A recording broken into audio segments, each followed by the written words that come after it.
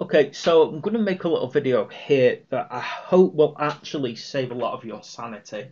So when you've got a scene with a lot of objects on it in Blender, you're obviously trying to stay focused on this one here. Now, when you zoom in, it kind of pans into the wrong place. It doesn't focus on it, and you have to kind of spend a while, dragging middle mouse button, dragging your view, pulling outwards again, dragging, scrolling in, and it's an absolute pain trying to get this right.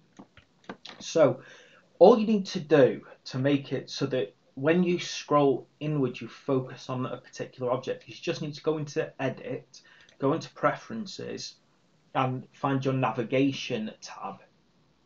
And on your Navigation tab, just click on Zoom to Mouse Position. When you close it, you'll find that what it'll do, so I'll just show you an example. You'll actually zoom wherever your cursor is. So you'll focus exactly on whichever object you want to, and then it's a lot more easy just to kind of zoom, rotate around that object. And that is such a simple little trick that I think will save quite a lot of people's sanity.